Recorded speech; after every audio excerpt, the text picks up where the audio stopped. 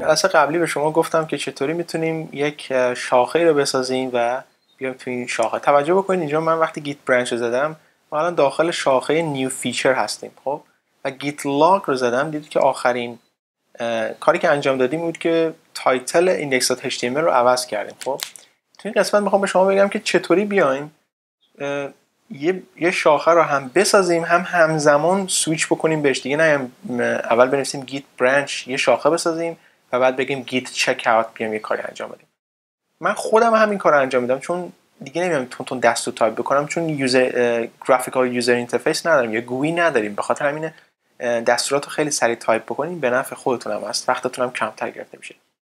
دستوری داریم به نام، خوب توجه کنید، گیت چک اوت.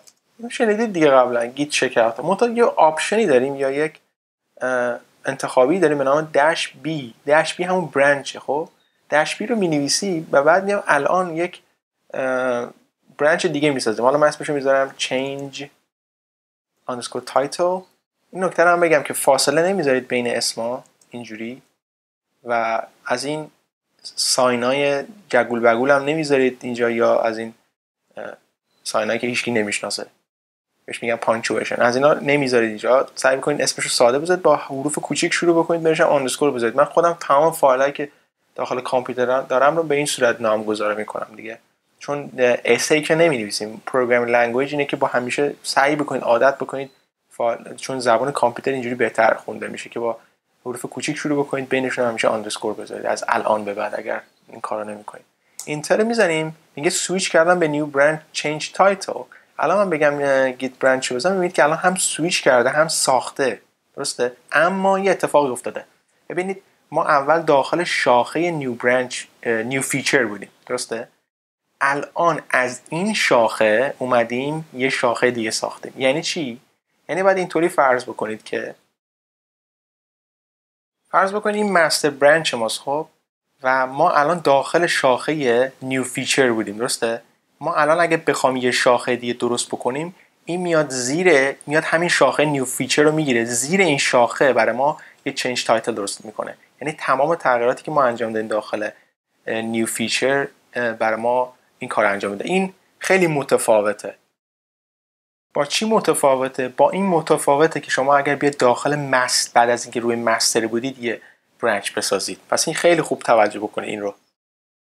حالا ما اگه برگردیم اینجا، شما متوجه میشید که ما از این شاخه اومدیم یه شاخه دیگه درست ساختیم اینجا. این همه تغییراتی که داخل نیو فیچر بوده رو میگیره میندازه اینجا. حالا من اگر سویچ کردم اینجا، الان اگه برم index.html رو باز بکنم داخل سابلایم تکست، اینجا نگاه بکنید باید پارس کلیک اینجا باشه. من میتونم اینو تغییر بدم، بگم قشنگترش بکنم، مثلا بگم که parseclick.net، یا مثلا میتونید بگید که مثلا بذارید بگم welcome to parseclick به همین راحتی. و خب دیگه اینو میتونیم ببندیم. الان اگه من اینجا بنویسم git status، این الان اینجا گذاشته شده، میتونم بگم git commit -am و مسیجتون رو بنویسید. میگم که changed the title of index.html، نقطه میذارید آخرش اینتر میزنید و git status الان اگر بزنیم این اینجا قرار گرفته. بس الان اگر من کاری انجام بدم به این صورت، بنویسم git log -one line، خب میبینید که چه اتفاقی افتاده. اتفاقی که افتاده اینه که ما هر چیزی که داخل نیو فیچر داشتیم، شاخه نیو فیچر داشتیم، گرفته، میبینید هایلایت کردم، الان ما تغییرش دادیم. خب الان اگر من اینجا بنویسم سویچ بکنم به check out master، خب الان اگر بنویسم git log one line، میبینید که master دقیقاً تا آخریش 9f صرف 39 8d بود، یعنی این بود. خب میبینید اینو ما داخل مستر داشتیم. مستر هر نیو فیچر هر چیزی که داخل مستر بود یعنی تا اینجا رو گرفت، یه دونه دیگه ساخت. ما اومدیم از اینا همه رو گرفتیم یه شاخه دیگه ساختیم که اومد یه دونه کمیت جدید ساختیم و اینو اضافه کردیم. میتونیم سویچ بکنیم. الان اگه دوباره من اینجا بگم که git میگه already master، بذارید بگم که git checkout new feature و الان اگه بگم log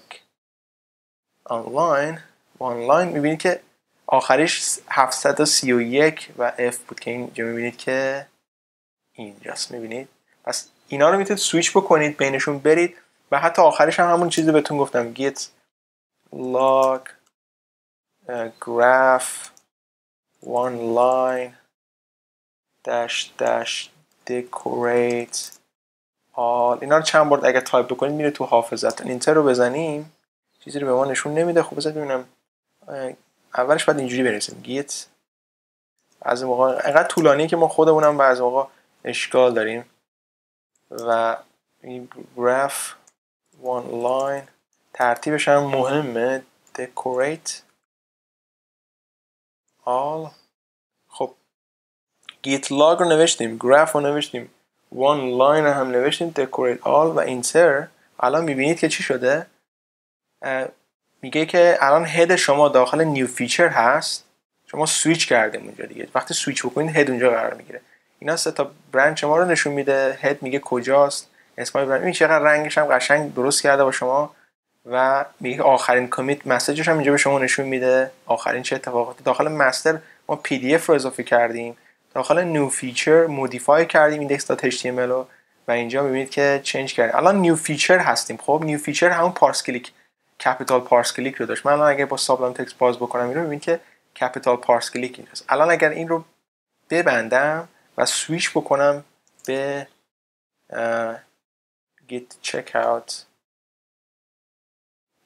بگم که change title، الان اگه این رو باز بکنیم بکشیم داخل این نگاه کنید welcome to parse click.